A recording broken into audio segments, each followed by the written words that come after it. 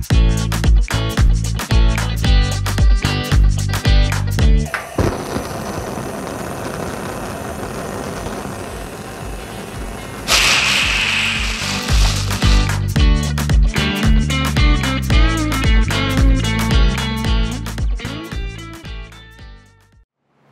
to Hot Topics. I'm Captain David DeMarco, and today we're going to talk about the ABCs of home escape planning.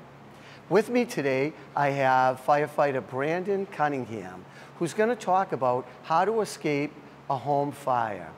But first, as always, I'd like to introduce Chief David DeStefano, who's going to talk about Young Hero Awards. Chief?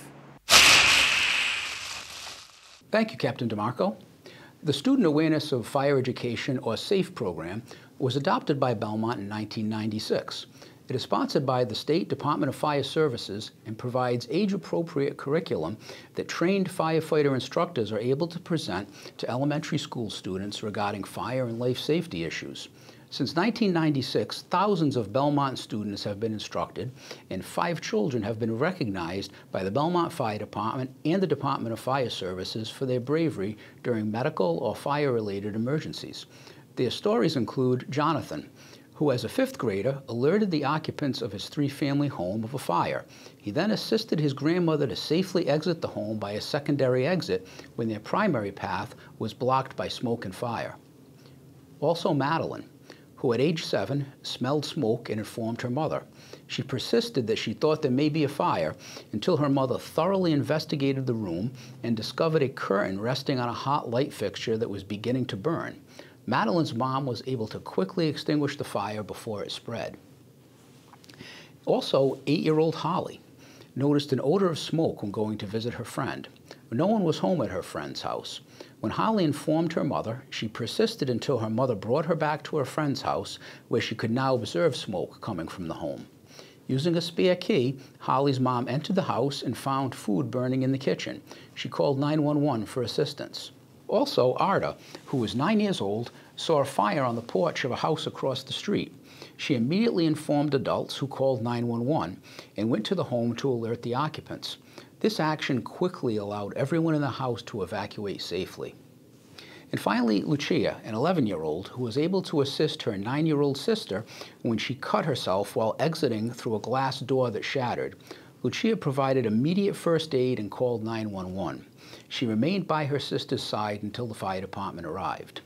These stories are excellent examples of what our young people are capable of. The instruction provided by the SAFE program helps give these students the knowledge and confidence to make a difference when seconds count. Now back to you, Captain DeMarco. Thank you, Chief. Joining me here today to discuss the ABCs of home escape planning is firefighter Brandon Cunningham. Brandon, why is home escape planning so important? When a fire happens, you have no time to figure out an escape plan. Having a simple escape plan allows everyone to move forward quickly without thinking about it. Even more important is with children to practice these escape plans so that it becomes second nature if a fire should occur. Brandon, part of escaping a home fire is knowing how to crawl out of a house in order to limit your smoke inhalation, right? That's right, Captain. You need to practice crawling low to stay out of the smoke until you're outside. Okay, so let's take a look at a short video starring a friend of the Belmont Fire Department, Matty O'Leary. Matty's going to show you how to escape a home fire.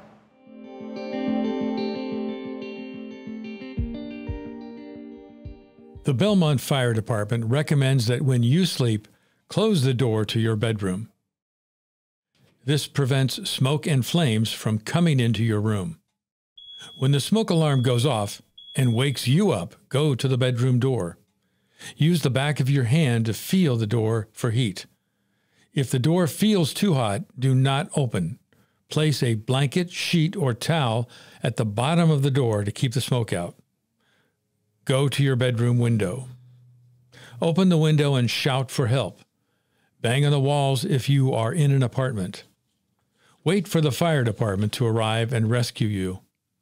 Never, ever hide in your closet or under your bed. If you have a phone, call 911.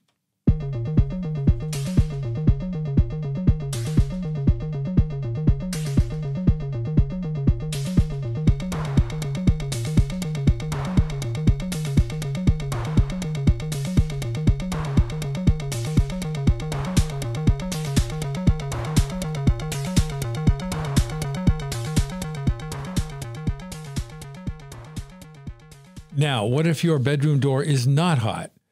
If it feels cool, stay low and open the door slowly. Get under the smoke and crawl out on your hands and knees. Stay below the smoke and crawl out the front or back door until you're outside. Gather with your family at the meeting place. If you are sleeping in your bedroom and your bedroom door is open,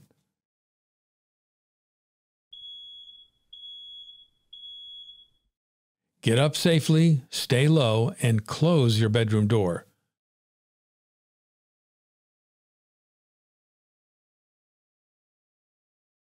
Next, feel the door with the back of your hand. If it is hot, follow the same instructions for a hot door. If it is cool, follow the instructions for leaving the house. Get out and stay out. Go to the family meeting place. Dial 911 from a neighbor's house. Wait at the meeting place for the fire department to arrive and let them know that everyone is safe.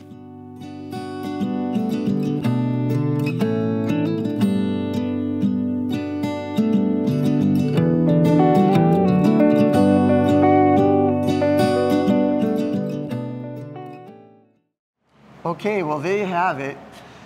Thanks to Matty and the O'Leary family for participating in this video and for allowing us to be in your home. Brandon, any final tips for Belmont residents? Sure. Remember, have working smoke alarms and carbon monoxide alarms and change those batteries regularly. Practice your home escape plan with the entire family so that you can be like Matty and get out of the house quickly and safely. Well, that's it for today. Thank you, Brandon.